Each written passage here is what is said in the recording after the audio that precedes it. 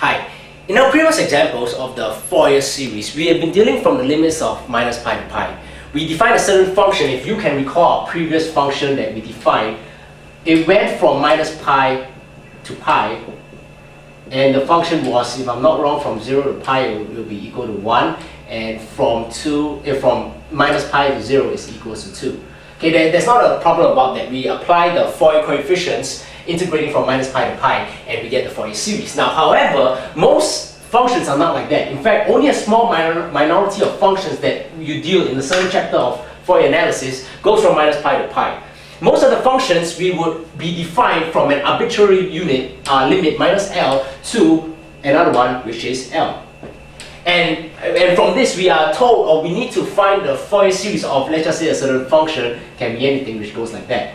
So obviously the first coefficients that we defined, the Fourier coefficients that we defined in the previous video, does not apply because the function is now integrable from minus L to L and not from minus pi to pi. If you recall the derivations, we were always integrating from minus pi to pi, and that is how we worked out the Fourier coefficients and hence get the Fourier series. However, going from the limits of minus pi to pi to minus L to L isn't too difficult. All we need to do is to employ a substitution, like how, when we integrate via a substitution.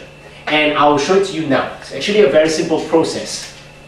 A very simple process and a very fundamental process that we will use in our subsequent lessons. So let's just deal with one of the Fourier coefficients, shall we? Which is a0 is equals to 1 divided by 2 pi integrating from minus pi to pi of f of x dx. Okay, that is the first coefficient, the first Fourier coefficient that we're going to deal with. Now, what we're going to do is that we're going to define another variable which is t equals to pi x divided by L. Now we can rewrite that as x is equals to t multiplied by L divided by pi. I hope you can see that. And x will be defined from minus L to L, and t will be defined from minus pi to pi.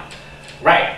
So that is the change in variable that we have. We define a new variable t, and what we're going to try to do is that we're going to translate this function and change the limits from minus pi to pi to minus L to L. We now define another function gt. A function g in terms of t is that's equals to a function f in terms of x. So what we're going to do is that we're going to go from the function gt to the function of x, because in doing so the limits of x will now be minus L to L. Okay, so the first Fourier coefficient is from is a0, okay, and integrating from minus pi to pi. This time, because of the new function that I've defined, I will need to integrate this the function g in terms of t with respect to t. Now this is perfectly fine because, as you can notice, that t is from minus pi to pi. So I'm integrating with respect to t minus pi to pi. That is fine. Now what I'm going to do now is that I'm going to make the integration by substitution. Now how I'm going to do that is that I'm going to change the limits to obey this one over here. Okay, what does that say? Well, this says that if t is equals to minus pi, x is going to be equals to minus L. Just substitute minus pi inside here. And if t is equals to pi, x is going to be equals to L. There's no surprise about that. So this is going to be 2 pi, 1 divided by 2 pi. I'm going to integrate from minus L to L. I'm going to still stick with the gt. However, I will rewrite the dt like this. dt dx. Yeah, dt dx dx. I hope you can see that. As though the dx cancels out, because this is fundamentally equal to this. It's a certain integration by substitution way of writing things. Okay, but what's dt dx? Well, dt dx I can simply by differentiating that. So dt dx is gonna give me pi divided by L. Okay, now pi divided by L, so this is going to be pi divided by L. I will bring that one outside.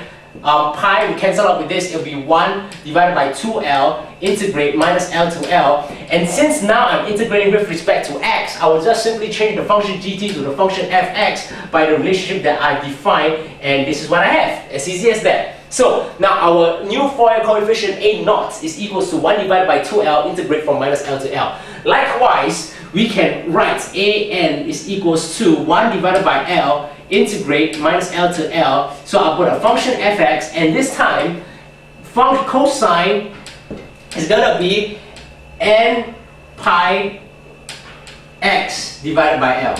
Okay, it took me a while there, because I kind of need to remember it. Okay, now how do I get this? Well, simply it's cosine tx, right? Cosine tx, and then t is going to be equal to this. So we're just going to substitute this one inside over here, which is what we did. And this is the Fourier coefficient an, and bn is going to be 1 divided by L, integrate minus L function fx sine n pi x lx dx. And there we go. Going from the limits of minus pi to pi to minus L to L, and this is our Fourier coefficients, which is this, and this. Simply, using the change in variable, which is t equals to pi times x divided by L. Now the Fourier series is going to be a0 plus this one, okay, a0 summation n is equals to 1 to infinity of this, and then I will times by a cosine n pi x, because remember, I still need to change the variables of the Fourier series. Now, what better way to illustrate that than a simple example, which I will quickly go through right now.